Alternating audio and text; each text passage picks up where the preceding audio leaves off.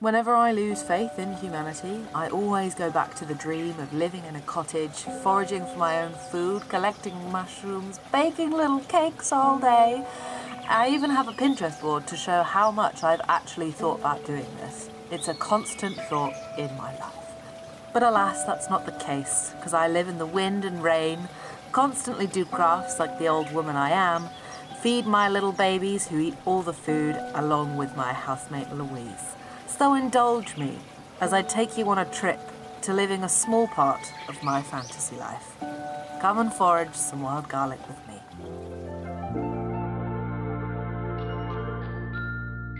So I've been foraging once before in my life to this little part in Brighton called Coney Woods, and there's the garlic.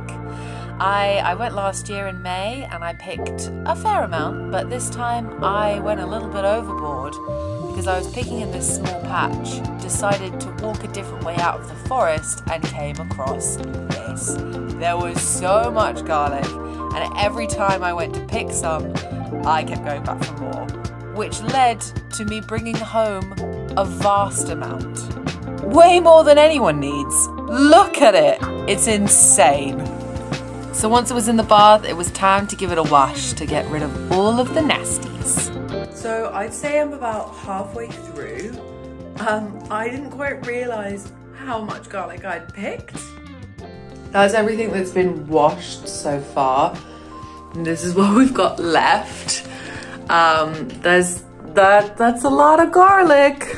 Some of it is going to a friend, maybe a couple of friends. That is far too much for 2 people to consume. There's only so much pesto I can make and only so much room in my freezer. So after about 20 minutes, half an hour, I'd finished washing all of my garlic.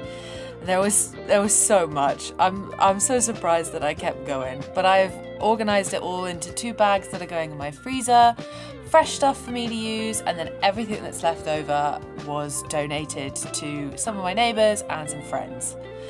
And now that I had it all clean, it was time to pick something to make, and I decided to go in my baking era and make some wild garlic scones.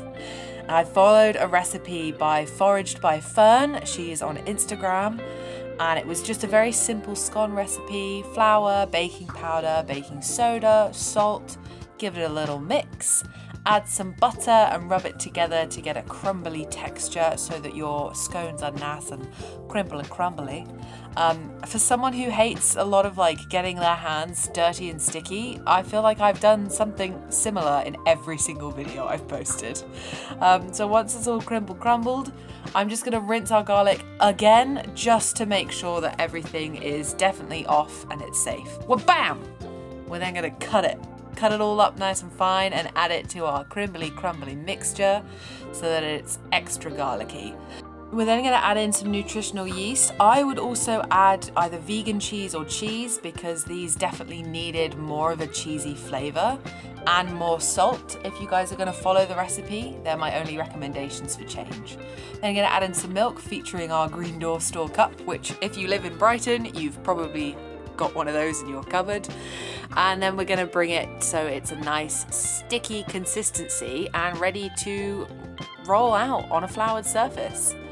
I rolled these out twice because the first time I made them they were way too thin. You want the dough to be at least 2 inches thick so that you get nice thick scones.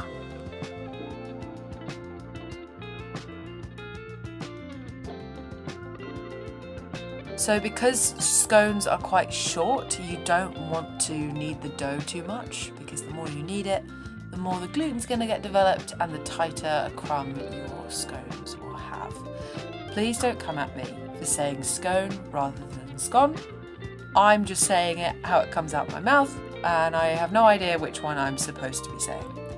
So please leave me be. Once your dough is at 2 inches thick, you want to make sure it's nice and flat, and then you can go ahead and get your cutter and start shaping your scones.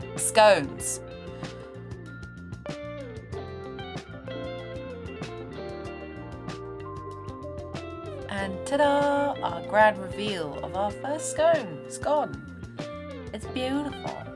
It You'll just want to do that 8 more times. You should have plenty of dough to do that with. And then it's time to oil them. So the recipe called for a maple syrup oil mix for their glaze. I do not own maple syrup, so I just used some leftover roasted pepper oil that I had. Gonna pop them in the oven, and then when they're all golden brown, take them out and we can eat our little scones. And there they are! Look at them! Oh, I've never made scones before, so I was very excited when they came out. We got one fugly one, but that's okay. We have the beautiful one, and all the others are mid.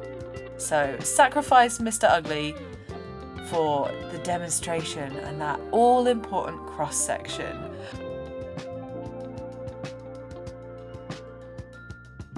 Moment of truth time. That smells so good.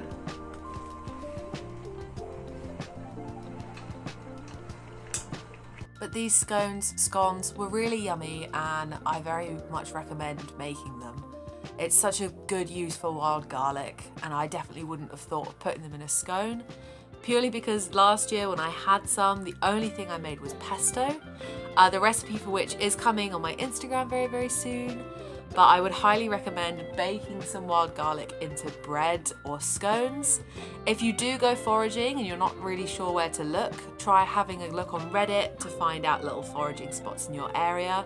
And if you come across wild garlic but aren't quite sure, just pick some and smell it, because you'll be able to get a good garlicky whiff and know that you're pretty safe. I really hope you guys have enjoyed this style of video, and yeah, subscribe, like, and I'll see you next Thursday. Bye guys!